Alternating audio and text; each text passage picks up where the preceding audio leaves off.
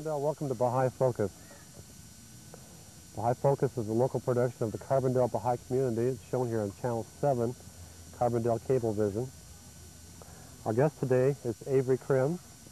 Everybody fondly calls her Mama. Thank you for coming on Baha'i Focus. Thank you. Avery is a Baha'i. Yes. And how many years have you been a Baha'i? I've been Baha'i about 10 years. 10 years. What is it about the Baha'i faith that you wanted to investigate it? Well, reason I became a Baha'i is that I sat down and I read the Thief in the Night. I started in the middle of the book. It was on a Sunday morning, and it got so good to me. I got to understanding so much about things that I didn't know, that I have to begin in the beginning of the book, The Thief in the Night. That's the one that I like the best. That's the book Thief in the Night by William Sears. That's right, that's right. And after I read The Thief in the Night, I believed. I believed in the Baha'i faith. Thief in the Night is a book about Christian prophecy. Right. And Baha'u'llah fulfills the Christian prophecy. That's right. What was your background before you were Baha'i? I was a Baptist. And I was baptized in the Baptist church. And before then, I was a Presbyterian. My husband was a Presbyterian. And so when I moved to Joppa, we didn't have a Presbyterian church there. So we became Baptist, Free Will Baptist there in Joppa. And so, well, one thing I didn't like about the Baptist church is when they took sacrament, it was just only the Baptists that they gave it to. And I didn't like that, because all Christians should be able to take part of Christ's body, not just the Baptists, all of them. So I never did like that. Was it much of a transition, do you think, from Baptist to Baha'i? No, I don't think it was. It was just that I just believed there would be another one come, and Baha'u'llah was him, and so it wasn't no transition at all. It was just a case of moving up. Okay. What was the reaction of your friends? Well, they reacted a little strangely towards me. One of them met me in the street one day. Said, they tell me that you have left the church. I said, yes, I've left the Baptist church, but I haven't left God. I said, I serve God just like you do. The same God that you serve, I'm serving him. I said, I haven't left him. But I haven't had any other problems. I think, let's go back a little bit. Your story starts really quite a bit before you started reading the book Thief in the Night. Who was the first Baha'i in your family? I believe that was Dempsey, my oldest son. He was going to school at Southern then, and so he was what you call an elder in the church, in the Baptist church. Oh, he was? I didn't know that. Yes, he was. Yes, he was. And so he was going to school at Southern, and he would come home on the weekends, and I would try to get him to go to church, and he wouldn't. And so he told me about this, about the Baha'i faith. And I said, you disrespectful to Christ. And he said, no, I'm not, Mama. I said, yes, you are. I didn't understand. I just didn't understand. And that's what it is, this ignorance of not knowing what's going on. And so he didn't pressure me to become a Baha'i. He didn't pressure me no way at all. He just said that he wasn't going back to church again because he found something better. And so that's when he left that book there. He didn't leave it there for me. I said, Mama, here's the book. He didn't do that. The book was just happened to be laying there. I think then your daughter Fern decided to go and bring Dempsey back into the fold a little bit. And what happened with Fern? Well, 4 years old, she became a Baha'i. She was in the Baptist church too. Fern was going to school to Southern too. And whenever she found out and read about it, well, she became a Baha'i too. Seems to be a chain reaction going on here. Yes. Who's next in line? Let's see. I think that was my third son, Al. He became Baha'i. He said, if it's good enough for Mama, it's good enough for me. And so he became Baha'i, and he was married and going to school down in Missouri. And so his wife became a Baha'i too after he became a Baha'i. It seems to be a bit of it's almost an epidemic, it seems like. In my family. In your family. Who was the next after Al then? Well, I think that was Tommy tonight. He went to school at Berea, and he accepted it. And there's a group of Baha'is down in Berea. Uh-huh. And then after that was Cindy, and she was going in the Navy.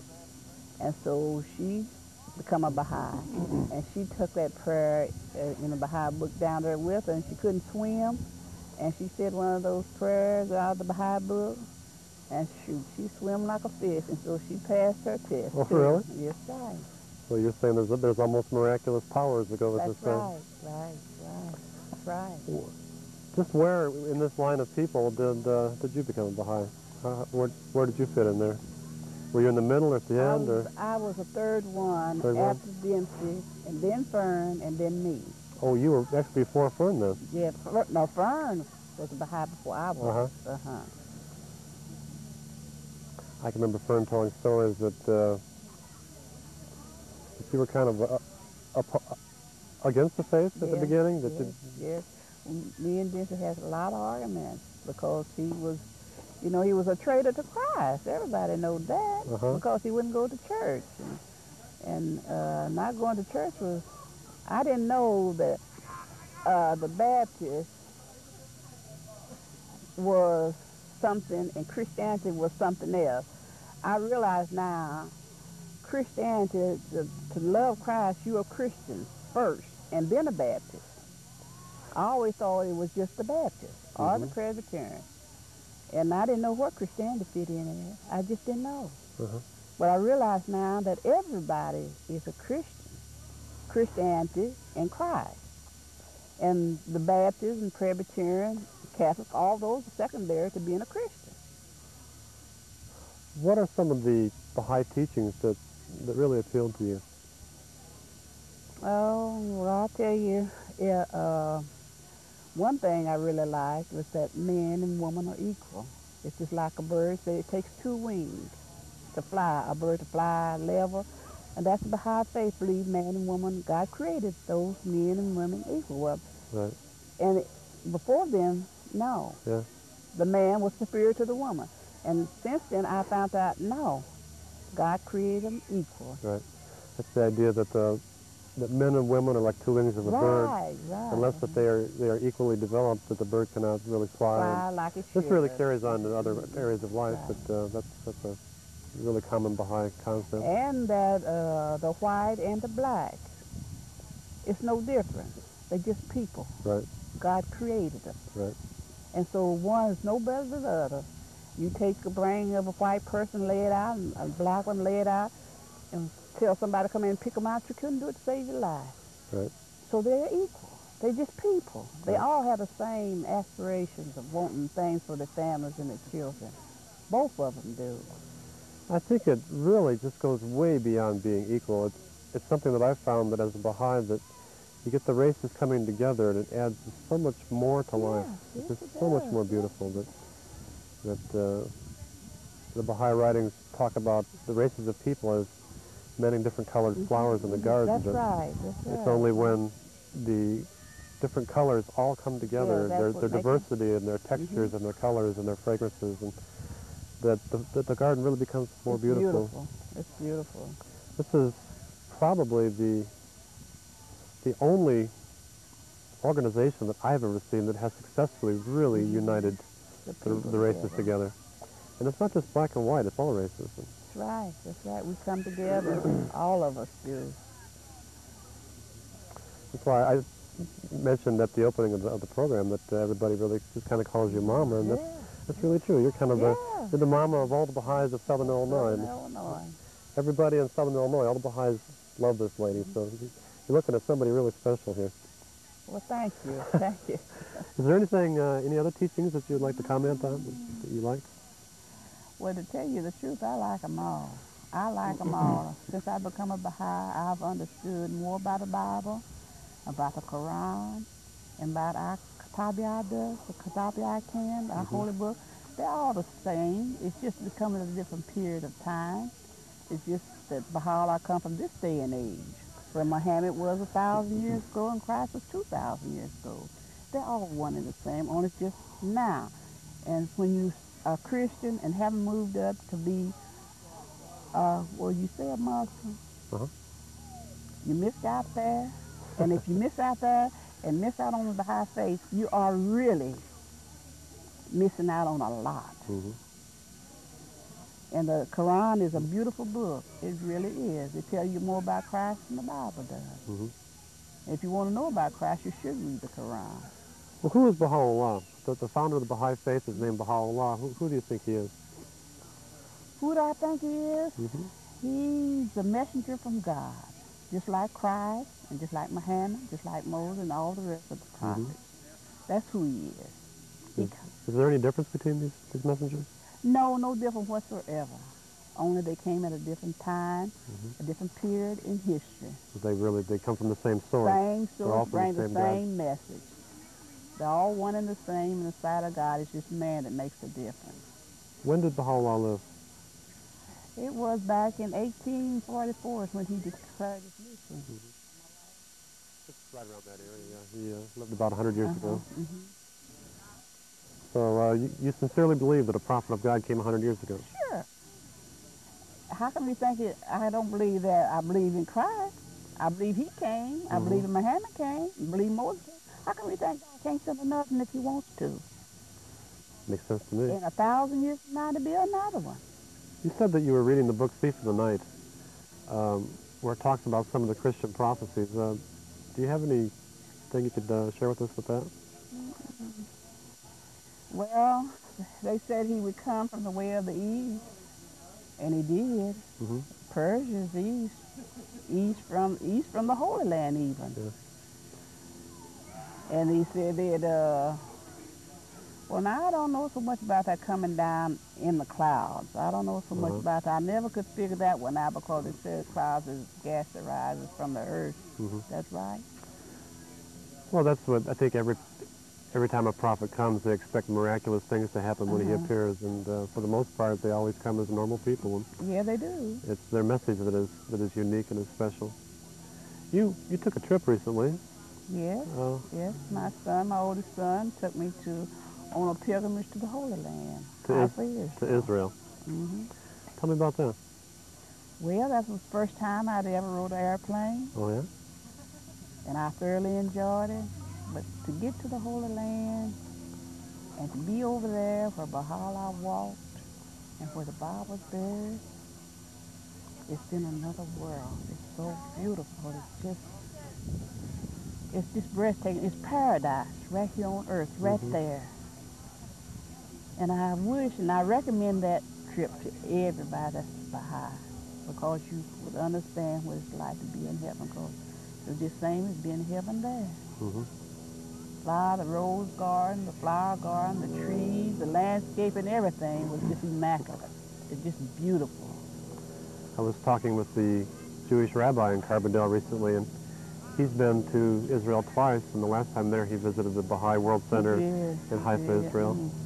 And he remarked that it is one of the most beautiful places in Israel. It's one of the most beautiful places on the earth. That's probably true. Sure. Israel, for the most part, is fairly barren. It's a hill. It's a mountain. That's where the gardens is, on the mountain. Mount Carmel. Mount Carmel. Yeah. In the Bible, it says that the glory of God will come to Mount Carmel. And it is. Yeah. And we had a room in the Hotel Noor, and it looked down over the bay. And it looked down on this garden, Baha'i Faith Garden, you know. And you could see the temple, the top of the temple of the Bob, where the Bob is buried at.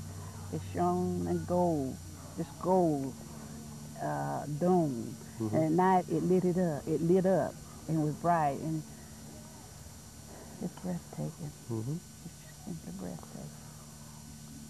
What do you do on pilgrimage? What is... We visit the shrine of the Bob, we visit the shrine of Baha'u'llah, we go in, and when you go into one of those shrines, you go in there. You just go in there and you say, well, I'm going in here and see what this is like. And before you leave from there, you say in a prayer, and tears is rolling down your cheeks. You don't know what has come over you. You got a feeling that's come over you that you can't get no place else in the world, like you can in the tomb with the Bob and Baha'u'llah. And I said to my son, Denson, I said, Denson, I didn't get that feeling when I went in Abdul-Baha's tomb. He said, Mama, you weren't supposed to get it. So he's not who the Baha'i is. I said, I felt guilty because I didn't have that feeling. But I had a feeling that it just makes you feel so good. And every time I think about it, I have that same feeling. Same feeling come over. So some of the people I talk to who have been there say that it's almost like coming home, like being home for the first time. I don't know, this thing, something washes over you, and you don't have a care in the world. There's nobody that's in that room, and it's 15 or 20 people in that room, but it's nobody there but you. You don't have no feeling of nobody else. It's just like God's talking to you and nobody else.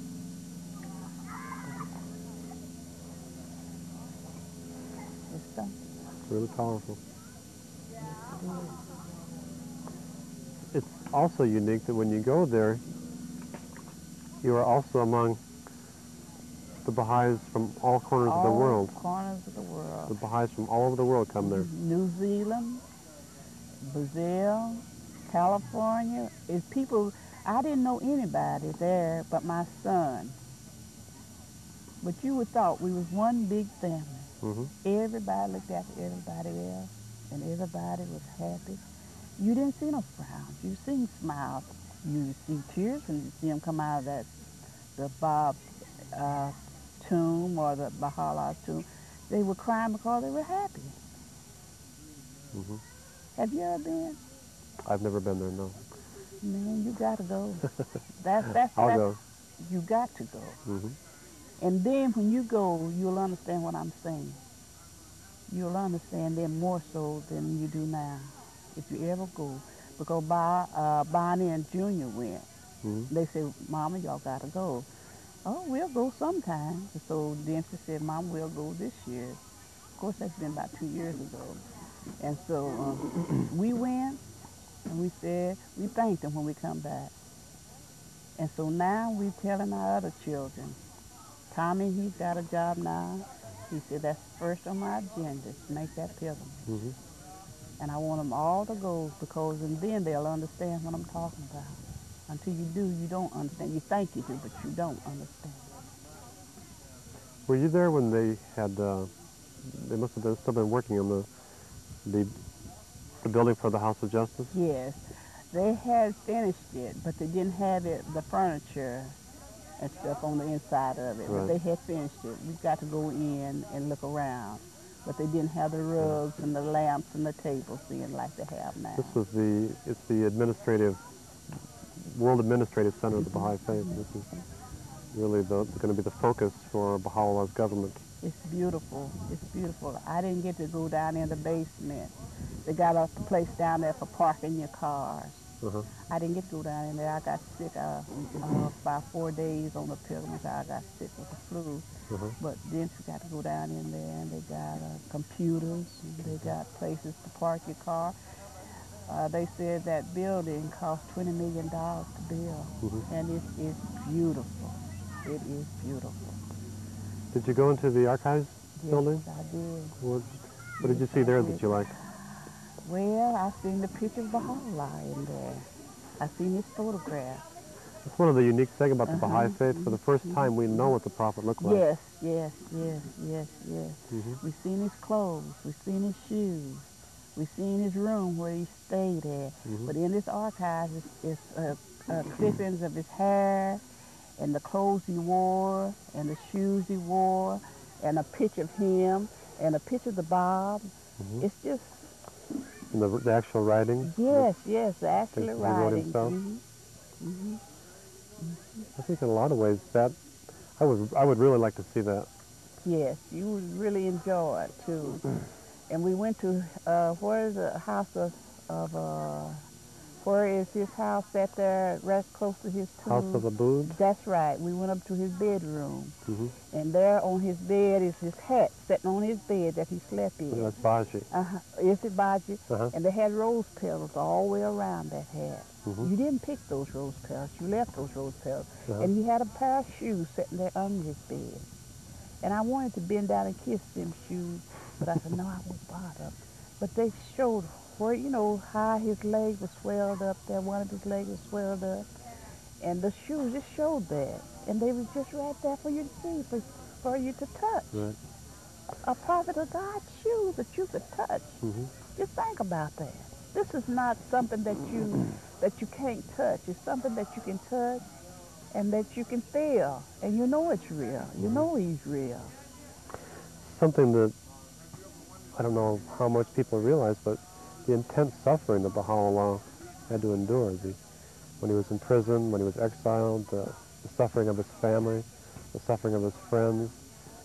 In many cases, he saw his friends die right before his eyes. He saw his children die. His own personal suffering is just something incredible. And you know, he was a rich man. Originally, he was, yes. Yeah.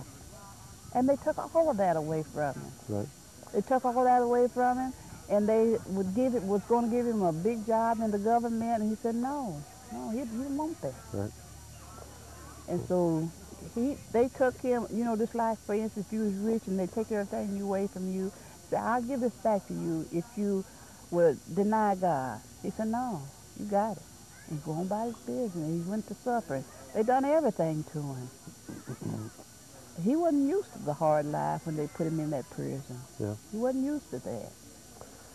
There's a passage in the Bible, in the 53rd chapter of Isaiah, that talks about a suffering Messiah. It says, by his stripes we are healed. That's right. And it says that he was put into prison, he was shut away from the world. And a lot of people think that this refers to Jesus, but if you read the rest of the passage, it says that it pleased God to bruise him. It pleased him to test him. He wanted to test him to make sure that he would have the qualities and the capabilities for the great mission that he had in the future. And then Isaiah goes on to say that God would not allow him to die. That it says God would greatly extend his years, and that he would live to see his children. His children. And this right there, I think, shows that this passage does not refer to Jesus, but to Baha'u'llah, because Baha'u'llah was in prison. He suffered intensely. He lived to be 75 years old. And he did have children. He had many children. Mm-hmm. And it also says, in reference to the same context, that this prophet that Isaiah foretold would come from the east. He would come to Mount Carmel, right where the Baha'i World Center is. He would come to Acre, which today is known as Akka, right next at the foot of Mount Carmel. It says that he would come at a time when the Jews returned to Israel from all the corners of the earth. And which they have. And it's happened. It's happened. The Jews have returned. Baha'u'llah has come, and they put him in prison. And this state of Israel, they made I don't know whether it was Abdu'l-Baha or Baha'u'llah, made a pact with the Israelites. Israel's there that they wouldn't teach the people the Baha'i faith, but they protect the Baha'i faith, the Israelites. The government of Israel asked the Baha'is not to teach within Israel because really there's so few people there that they didn't want all of Israel to become Baha'is. So the Baha'is agreed not to teach in Israel, so they don't. For someone to become a Baha'i in Israel, they have to actually physically leave the country, become a Baha'i, and then come back. Right. And you be walking down the street there, they say, oh, you're Baha'i, you're a Baha'i. And so they know that they can tell the Baha'is to come there. They've come there on pilgrimage. And we, while we were there at the center, the Baha'i Center, they would bring tours in there. They bring people in there. They would tour those gardens. They would have weddings in that garden. It was just that beautiful. But the people there that wasn't a Baha'i didn't get the feeling when they went in those tombs that you get when you went in Baha'u'llah's tomb and you went in the Bob's tomb. They didn't get that feeling. A lot of people, when they go in there, think it's just a church or just a building. Well, it's not. It's the closest thing to God that you can get. It's right there. And when you lay your head down there on that, it's a concrete slab. I don't know. It's a marble slab. That's right there in front of the threshold of the door that goes into the room. And you lay your head down there, your cares, everything just leaves you. You're just a different person. You're just a different person. You don't know who you are. I just can't explain it to you. There's a Islamic saying that says, "Blessed is he who visits the visitor of Akka." And of course, Akka is where the Baha'i World Center is, and it's really, it is a blessing for us to visit with you about this, to talk about it. Yes. And Israel is a very special place, and Beautiful, Jerusalem is a very beautiful. special place. Yes, and it is. the Baha'is, Haifa and Mount Carmel is a very special place. Mount Carmel is, as we've mentioned before, has been singled out in the Bible as the place where the glory of God will come. It's in Isaiah, it's in Micah, it's in several of the books that he will come to Mount Carmel. Being a Baha'i has brought a peace of mind to me that I haven't had. I never have had before, but I have it now. It's just fantastic. That's all. It's fantastic. And I get little, I don't know what you say, when I try to tell somebody about the Baha'i faith and they don't understand. My son will say to me, he said, "Mama, remember now, you know that me and you had a time before you become a Baha'i. So, you have to be careful about this. I said, people just don't understand." I just think everybody could see that. You know, the guy has sent another messenger. But he said, "Mama said, now remember, now you didn't see it. It takes a special person to see this. You got to go at it with an open mind. And if those that don't see it, has got a veil before this earth. It's a special thing that God allows you to see it." Right. And you know, I'm so happy that he did. A lot of times you have to realize that when someone becomes a Baha'i or someone decides to investigate the faith, that it's not you, but if they're not ready, as far as I'm concerned, it's because God doesn't want them to be ready yet, that there's something else for them to do. He said, it's something you've done in your life that made God let you become a Baha'i, that allowed you to become a Baha'i. So it's a special privilege to be a Baha'i. Not everybody is, could I say cut out for a Baha'i to be a Baha'i? Go ahead. Well, I don't think that. Here's the thing, we've got probably several hundred people watching us right now. Anything you would like to say to them? You've got a lot of friends in Carbondale. You've got a lot of friends in Southern Illinois. Well, that's what I want them to do, is become Baha'i, and they have a peace of mind that they have never had before in their life. This is a lady here that, as she mentioned earlier, she was a Baptist, and her children started becoming Baha'is, and it bothered her, it troubled her, and it angered her. She thought that they were turning away from the church. She thought that they were turning away from Jesus.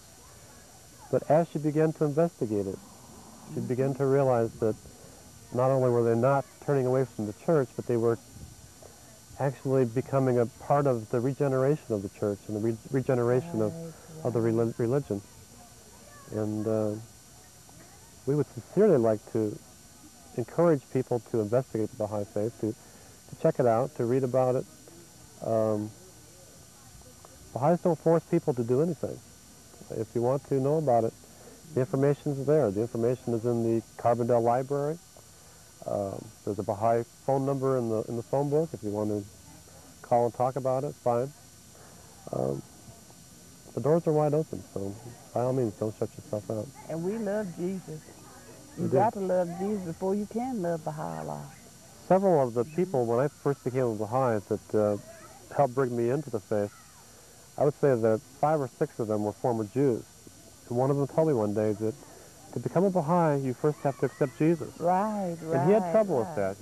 He's been told his whole life that Jesus was not a prophet because he was a Jew. And he said, Baha'u'llah says that Jesus is the prophet, okay, I'll accept it.